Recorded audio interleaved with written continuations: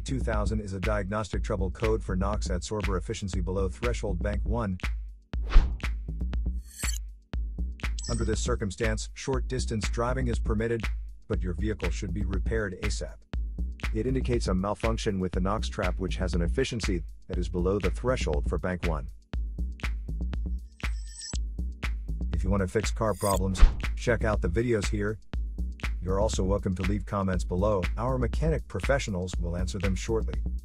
Don't forget to like and subscribe to our channel. Thanks again for watching this video.